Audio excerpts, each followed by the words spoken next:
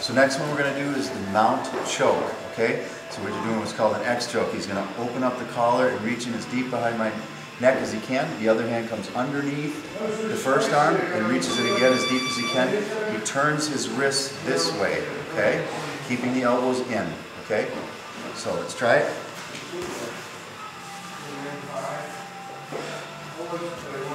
So, he opens this up with this hand, goes in as deep as he can. Okay. Other hand goes underneath the first hand.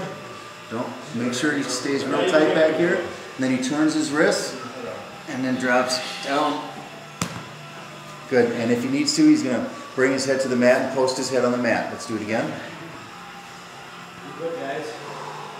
Good, nice and deep. Turns the wrist, drops his head down, and pulls me in.